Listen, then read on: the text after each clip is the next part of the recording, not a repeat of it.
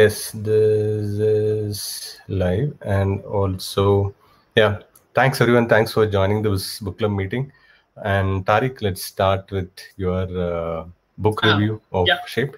We're good to go. So, thanks, Nambi, for having me on the platform, first of all. And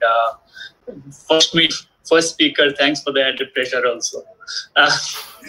Hello, everyone. So, Nambi happened to catch me at a time when I was reading, which I think is a rather interesting book, but also please don't abandon the book club if you find the book a little heavy or a little esoteric for your choice, because it just happened to be the book I'm reading right now. And when Nabi asked about it, that's what it was. So the book is, I don't know if it's visible enough. Yeah, we can read it. So it's called Shape, and it's by this University of Wisconsin math professor, Jordan Ellenberg. And the sort of headline says the hidden geometry of absolutely everything. So he kind of he comes at it from a mathematician's conception of geometry and how these ideas are kind of applied to different facets of life that we know of, from designing artificial intelligence algorithms to designing encryption keys, to social settings, and a lot of others. He even talks about stuff like, I think anybody who's read the Dan Brown's Da Vinci Code probably remembers the golden ratio, and how it shows up in everything and so on. So he talks about the golden ratio as well, but again, kind of trying to explain what it actually is, and why does it hold significance in the world of math and geometry. So it's a very interesting romp through math, geometry, the intersection of the two, and why it plays an outsized role in our lives. So the one reason why I would recommend it to anybody, I think Nabi was saying earlier that math isn't really his strong suit. Yeah. But even then, I would. I mean, this book exactly addresses this idea that some people might think about math and think about the definitiveness of it, and that might put them off. And I know that firsthand because I used to teach math to business school students, so I've had that firsthand experience. So that's how I know that Professor Ellenberg kind of comes at it from a very different angle. In fact, his first book was a book called How Not to Be Wrong, which is sort of trying to teach critical thinking and how to use sort of stats, numbers to make arguments, or for that matter, to even break arguments, actually. So that's where I got to know about him. And when he said, I think a couple of months ago, that this book is coming out, so I was really eagerly looking forward to it. So my review might be slightly colored by that idea that I was kind of looking forward to this. Typically, I tend to like things that I have been looking forward to. That does not need to be universal, might not be for everybody. So there are a lot of very interesting anecdotes also in the book. It's not just about the hard math or the hard geometry. He also talks about the people behind those ideas, and he has a great sense of humor. So there's a lot of good humor throughout the book, which is kind of also great. Incidentally, again, the author himself has an interesting film connection. I don't know if anybody has seen the movie Gifted or heard about it. I think Chris Evans is in it, no. Captain America. So I think it's there on Netflix or Prime. It's streaming on one of these. So where he actually has to take care of this, I think 7-year-old niece of his, whose parents die, and her grandmother is a famous mathematician, and the niece is sort of as the Vijay is saying Gifted is on Hotstar. Yeah, it is on Hotstar. Yeah. Okay. So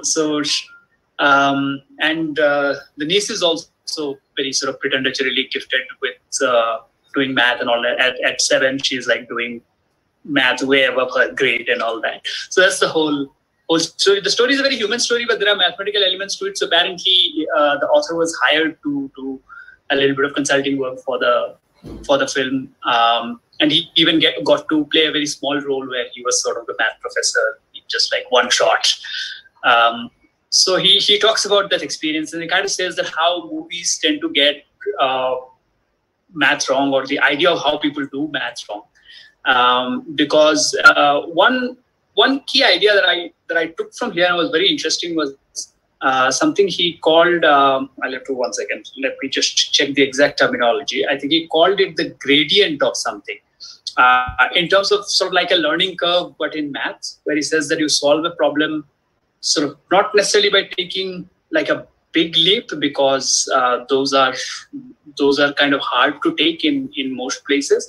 So what you do is you start at one place and try to sort of incrementally improve and see where you can go from there. So he says that students should also, it's called the gradient of confidence, that as you slowly sort of add up the evidence, your confidence in a proposition or a theory increases, and sort of you finally arrive at proof.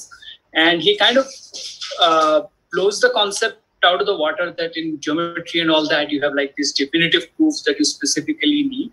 So he kind of talks about how you can simplify things a little, or you can look at it from another lens. So that's how he talks about AI algorithms and all that. He says that they start with some kind of they start with any proposition or any idea, any point, and then they kind of the optimization algorithms kind of learn from there, rather than thinking that you could sort of write a perfectly correct algorithm the first time around. So it's sort of the continuous learning which we see in machine learning and AI and all that.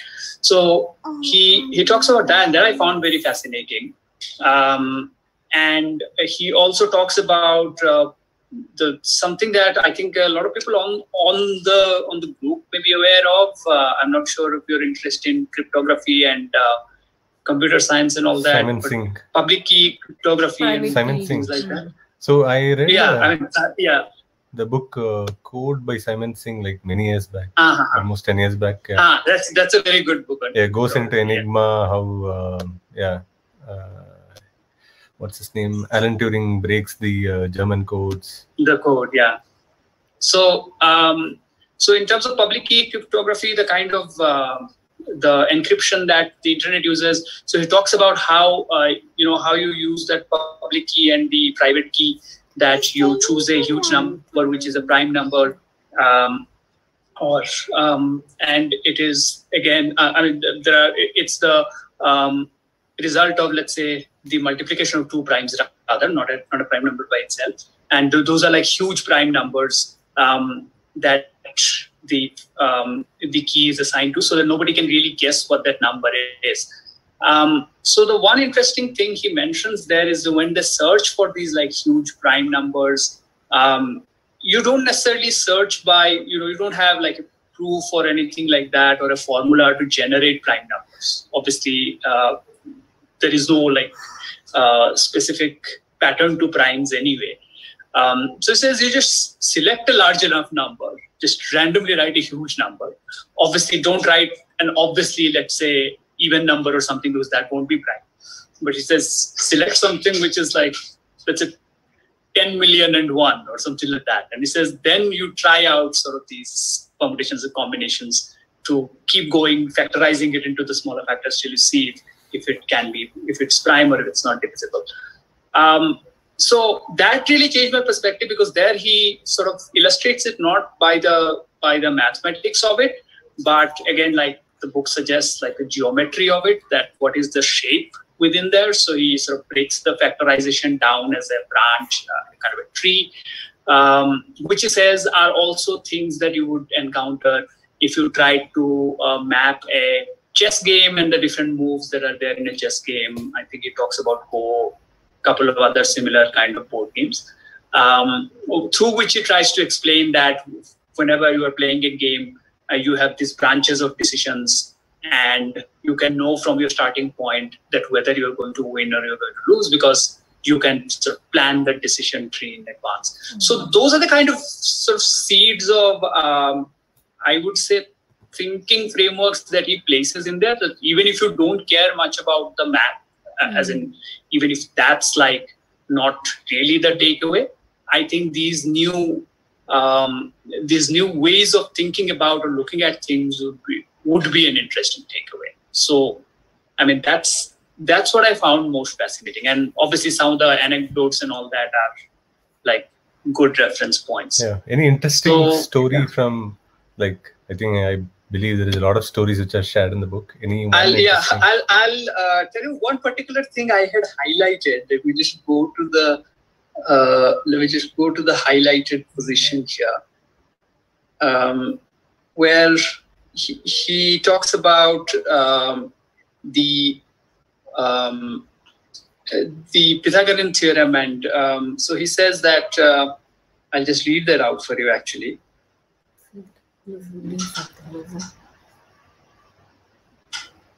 After this rant, she wants to share. Yeah.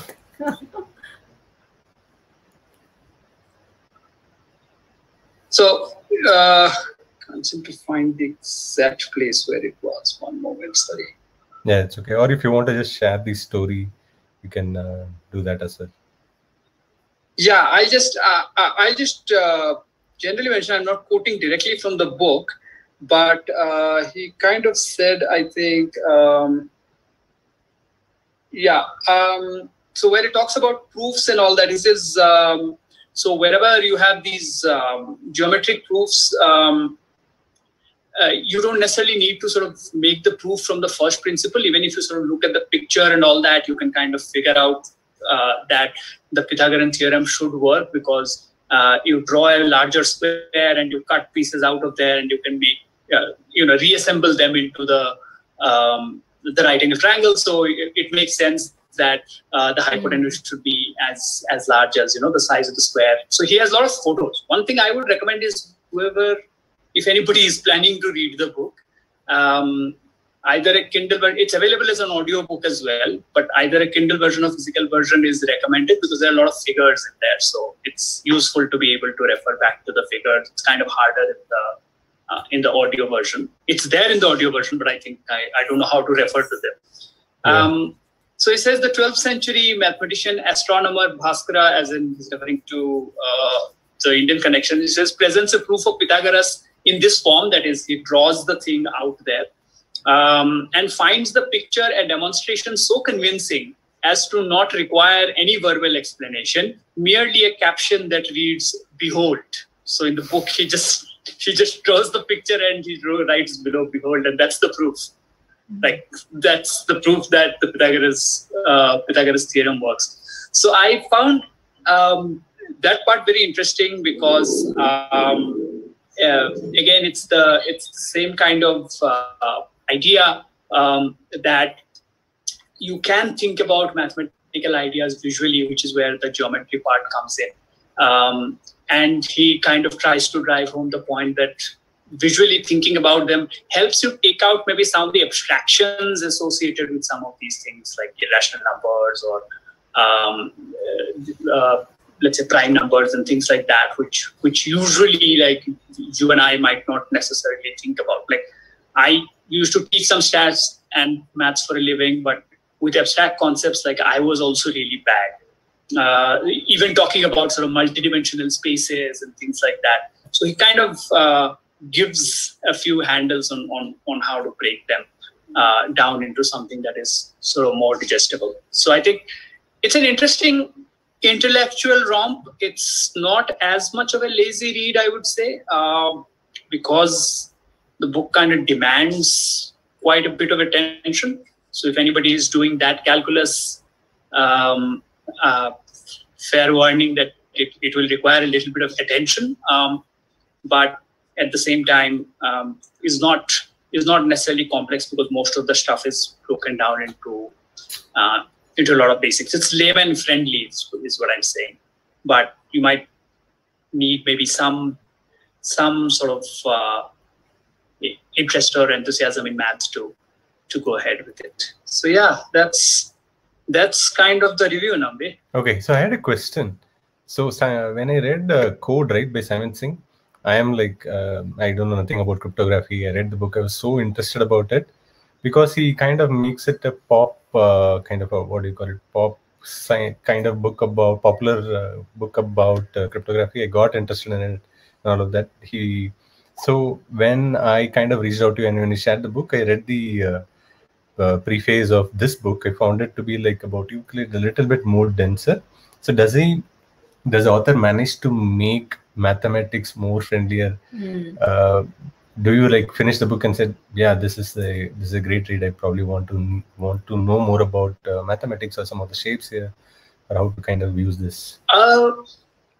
It would, although not in the Simon Singh sense, because I think Simon Singh is more adept at being able to do that. Jordan Ellenberg is, a relatively new writer. He's a math professor first, writer later. I found, interestingly, his previous book was more on these lines. Okay. How Not to Be Wrong was a book that you would read and say, oh, great, like these are things that I might want to sort of apply, or these are things that I might want to dig into. This is a book which will probably test you in the sense that the initial 2-3 chapters are a bit of a slog because they are really densely packed. I think Nabi, you were mentioning that you had gone through some of the sample chapters early on, and I think the first 3 chapters are a little dense because he unpacks the ideas in more detail later on and with more examples and sort of interesting stories and all that. So that could be a bit of a challenge.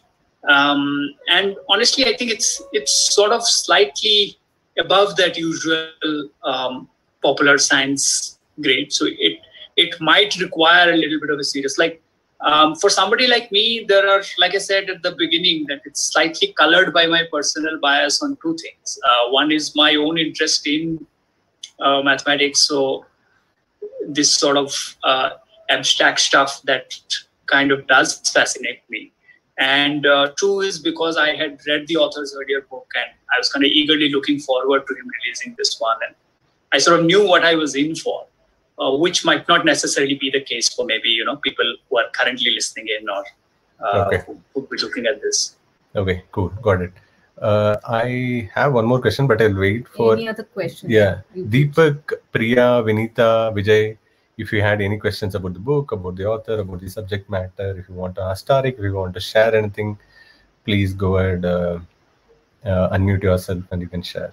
And Vinita, this book is about shape, as you have joined late, and just reiterating. Shape by Jordan Ellenberg, basically a book about mathematical shapes and how to kind of use those mathematics for, how do we use, so this question is there about mathematics itself, right? When I how do I use integral calculus? How do I use differential calculus in my day-to-day life, which is mostly just basic addition, subtraction? So how do I use these shapes in my, is that like, does it go into those topics? Like, how can I make these shapes useful in my life? I think, so the use cases he talks about are slightly specialized. Like I was saying, he talks about the AI and when you are building like a machine learning algorithm and all that, how it could help you to think about sort of different permutations and combinations in the shape of, I think he talked about a dictionary algorithm and to try and explain how sort of the algorithm figures out, which word is paired with which. He talked about sort of arranging the letters around in a circle and thinking about a circle in terms of how many possible permutations and combinations there could be. Like, say, if you were making like a bracelet with 7 stones and the different places you could place those 7 stones. So he's kind of draws that out and says that, you could visualize it that way before sort of maybe putting the programming in. So I guess from what I took away was that particularly in these areas, like if anybody is working on areas like these, or maybe even kind of design and all that, there are possible takeaways there. I can't really speak for anybody else because My sort of experiences are unique to this, but those are where I think they might help. Okay, cool. So if there are no questions from you folks, Hold on. Yeah. Any questions, Deepak, Priya, Vinita, Vijay? We can ask them to start sharing about. Yeah, first we'll probably, if anyone wants to ask, please go ahead and unmute. Otherwise, we can go to. I think they want to talk about other books again, just for reference. Jordan Ellenberg. Priya, you wanted to share something? I see you unmuting. No, I think Nambi, it's a really very interesting. Honestly, I've not heard those kinds of books generally people read, except from the school days or college days. But it's a really very interesting thing to know, to be very honest. And thank you so much for setting this up. I think definitely I will start. I will probably take some help also later on with Satya. The first book which he talked about was that how not to be wrong. Yeah. I think we need to start from there to arrive at this particular book and to understand the facts. I guess, and really very very interesting topic. I think. Thank you so much for sharing. It was really interesting. Yeah, my pleasure. Yeah, thanks, Priya. And I think that is correct. I mean, that's what I am also thinking. Yeah. For a person who, I understand myself, so I will read. Probability of me completing How Not to Be Wrong is more than completing. I think I would recommend that book. I read it almost 6-7 years ago, but it has some great bits on how to apply probabilistic thinking to reasoning, which are sort of like, it's not high level that you would have to do complex math or anything, but even like in standard thinking. And given what our lives have gone through over the last 18 months or so, like probabilistic thinking, I think, is the number one thing we need to start thinking about. Otherwise, people will keep fighting over efficacy numbers of vaccines. So, it could become a suddenly relevant book. Yes. Yeah. Okay. Yeah. Cool. Anyone else wants to share anything else? Vinita, Vijay, Deepak? No, Satya, nothing. That is a very interesting interaction. Once I will go through this book, so maybe after that I will ask or any clarification if I need. So I will get touch with Satya. So thank you. Yeah, you can be free, Vinita. Okay, this is just like very casual book what people are going to talk about. Yeah. I got it. Yeah. I never heard. Yeah, correct. So I never heard about this book. So first time I'm seeing this book and I will go through first. Yeah. I have to read. It's also on your phone, Dad. Yeah. Okay. Actually, very intimidating book. I became. I went into medicine basically because I didn't like math. But I like the blurb of How Not to Be Wrong. I just opened it in Goodreads, and it says the free economics of math in the first line. Yeah. I think. And the next line is the next paragraph starts with the math we learn in school can seem like a dull set of rules. Okay, that is enough for me to interest me in that book. So probably, if at all I'm going to read some book by this author, that would be the one. Yeah, personally, I would also recommend the same one. This book just happened to be the conversation starter here, but that is the one where you might find more interesting stuff. And that's okay, because sometimes when you read one book, then you see other books by the same author, then you might be interested by that, and then probably that is more appropriate for you, or you might find that interesting. But I like you mentioned the code, right? Simon Sink's code. Yeah. How was it? It's so great. I would really recommend anyone who hasn't read it, please read it. I just I was in Coimbatore at that time. It was in a bookstore. Just saw the book, very, new to it. I didn't read any review, just picked it up. It was so, breathtaking kind of book. Please do read it, Vijay. Oh, hang on. What book are we talking about now? The Simon Sink Code. Oh, yeah, the code, yes. The code is very good. And if somebody is into The Simpsons, he has another book called The Simpsons and Their Mathematical Secrets. It's a really fun book as well. I haven't read that one, but Code, I had finished it. That made me more, I learned about Enigma and the code breakers, how they kind of managed to do that. Highly recommended book, Vijay. Do read that. Okay, and I wanted to since we're in the topic of book recommendations, let's move into the next segment, which is basically sharing about the books that you read recently, which you would want to share. Satya, do you want to? Satya will start by sharing the book that she read recently, which she really liked. Meanwhile, if you guys want to kind of pick the book and share it on video, that also you can do. If you want to share it on audio, that's also fine. Satya, let's start with you. Yeah. So the book recently which I'm reading is Geography of Bliss. This is the book. So Okay. Geography of Bliss by Eric Weiner. I'm reading this book for the second time. It's a reread I can say. Hardly I don't read book again. Once I'm done with it, it's done. But this is one book which I feel I can take it and reread it. And I'm reading after 4 years now. But the perspectives have kind of changed for me in this book because it's all about happiness. And during this pandemic time, I would suggest you guys to read this book because there are countries which actually Geography of Bliss is all about the geographies of countries about happiness. And this author covers almost 10 countries that those are places of happiness, and happiness, each country has its own definition of happiness or the way or the cultural behavior of happiness towards it, like Switzerland, how it's going to be, how it's in Netherlands, how it's in Qatar or in Bhutan.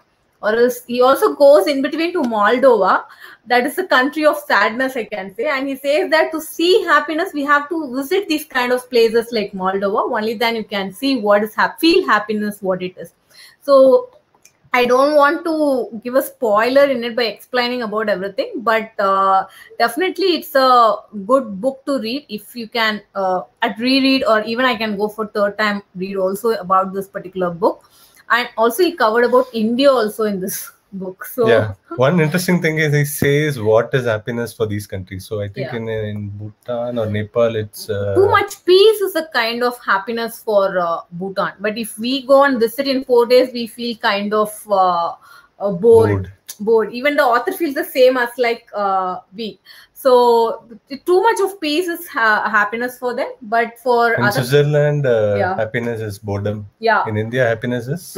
I'm yet to reach that India, and it's been long time, so I forgot that. And Qatar, it is more about money, okay, and they have borrowed culture because of money. And Netherlands, it's about too much tolerant, even because the prostitution is actually illegal over there, right? In Netherlands. Yeah, so you visit so many countries and then shares what is the idea of happiness in these countries and how happiness is perceived. It's a very great read. Actually, it's a book read for me, and in between Ambi is also giving his own points on that. Yeah, I think that's okay. Your 2 minutes is over. Yeah. Okay. I just wanted to read one line from this book alone. With that, I can pass on to the next person. It's best for man to be middle wise, not over cunning and clever. The learned man whose lore is deep is seldom happy at heart. So I would definitely recommend all of you to read this book, Geography of Bliss by Eric Weiner. Thank you. Thank you, Satya. Anyone else? It's again saying the name of the book again, Geography of Bliss by Eric Weiner. We had completed an interview of his recent book sometime back, but he's generally a good travel writer, writes about abstract concepts like happiness, and the recent one, Genius. Socrates expressed what genius meant to be in different places. Geography of Genius, he has mentioned. So that's also a good read. Yeah. Okay. And anyone else wants to kind of share about a recent good book that you read? Suppose if you have not read for a long time also, one of the book which is so close to you, you can share any book of that sort. Deepak, Priya, Vijay. Yeah, I'll go first. So I was just telling before the meeting started that due to the pandemic, right, I stopped enjoying things that I used to enjoy before. I think the word is called anhedonia.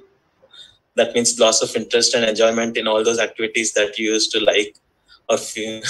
So that happened, and then somehow I started cooking, and I picked up interest in cooking. So, and I picked up this book by Krish called The Masala Lab. So he kind of mixed it's both the love of cooking and science, basically physics. So how each ingredient reacts when it's subjected to heat or water or this kind of, and chemistry too. It tells you this. Yeah, same chemistry too. So the more sourer the curd, the better the ravidly and stuff like that. And so a person who is more curious, right, he'll have so much fun. And even when you're cooking, you think about those things that you read in the book. And like when Satya reminded me, even my wife has started picking up reading now. So we did kind of a rereading of this book called Little Prince. So like in this pandemic time, we want to read about happy stuff. So this Little Prince by Antonio, I forgot the author's name. A very classic book, right? The Happy Prince. It's a very tiny book, like 10, 20 pages, I guess. So it was a reread for me, and I had so much fun explaining my wife basic trivia and stuff like that. Other than that, yeah. Those are the two books that are on top of my mind right now. Thank you. And thank you, Tareque, for that book, because I used to think Dan Brown and a few books are good enough for me, but I think I'm going to pick up this book next year. No, he might puncture the Dan Brown thing a little, unfortunately, there, because he really goes after the golden ratio. And so, but yeah, it's fun to see that unfold. So yeah, thanks, Deepak. Yeah, about golden ratio, just a slight tangential. So in my design school, there was 1 week spent on golden ratio. Then people went into Parle J having golden ratio, so many different things having golden ratio. Sometimes it's a bit, how do you say, oversaturated thinking of golden ratio. It certainly is. I think, do you remember the Pepsi memo about their new logo and how they put out a 25-page whole or 100-page thing about the Pepsi logo redesign and how it is about the golden ratio and everything. Okay, I haven't seen it. Okay, I'll check that online. Yeah, it's a bit of a golden ratio is an oversaturated concept. Cool. Yeah, just a minute. My daughter Ranjana wants to share about her book, what right now she's reading. Just you guys wanted to listen to her. You want to share, baby? Ranjana, yeah. Come. Fast. Yeah. Say about the book. This book name is? Its name is? Bob and the Funny Log. This is I read in a shop station I got. Okay. Wow. And I read it every night. Okay. Wow. It's about? It's about Dog and the Funny Log. Okay. Thank you. Okay. Thanks, baby. Wow, Ranjana. Very nice, Ranjana. Very nice. See, you got the most claps. Thank you. Thanks for sharing. Show us the book. Yeah. This. Show us the book. Yeah. So basically, we want to get her start reading. So we just found it. Some of her friends recommended, and then yeah, these are like small books to get started with. Yeah, this book actually recommended by Aarti. Yeah. She has joined now. Okay. So she was saying any children who wanted to start with reading, even without a help, who don't know to form words and to read, this book would be more helpful from that perspective. Yeah, Bob and the Funny Log. Bob and the Funny Log, level 1. Yeah, thank you. Okay, anyone else? Vijay, Priya, who want to share quickly? I mean, okay, there is an artificial constraint in this meeting because in 40 minutes it will expire, and we will probably keep it a little tighter in the first club meeting, and then maybe later on we can have longer meetings. Anyone wants to share quickly a book that you're reading which is good? Vinita or Vijay? Somebody mentioned both Tareque and Deepak mentioned Dan Brown, no? Yeah. If anybody's, if Deepak, you like Dan Brown, then you should read Umberto Eco. Umberto Eco, the book is a little tough to read, Foucault's Pendulum, but it has a lot of that kind of symbology around what Dan Brown deals with, no? So it's a very good book in that way. There are two books of this, Name of the Rose and Who Caused Men Love. Yeah, Name of the Rose is very good. It's one of my favorite Name of the Rose is a murder mystery set in the 13th, 14th century. It's a superb book. A good movie also with Sean Connery. But Foucault's Pendulum is a tough read for people who don't know medieval European history and all. But it is filled with the kind of symbolism which you will realize Dan Brown is an amateur. And this guy is a proper professional. Okay. Just in case if this meeting ends, please do rejoin the same link. Yeah, it's a free account, so it might expire. Yeah, yeah, I have heard about it, Vijay, but somehow I have this perception that he's also slightly a denser author. Somehow my interest around pop science and stuff. So yeah, maybe I will also check out Umberto Eco's book. Any one book that you would recommend from him? The Name of the Rose? Name of the Rose. Okay. Name of the Rose, definitely. Any recent book that you read, Vijay, which you want to share with us? Recently, see, I am currently reading. I'm late to this. I started the Millennium Trilogy. This fellow's Stieg Larsson's.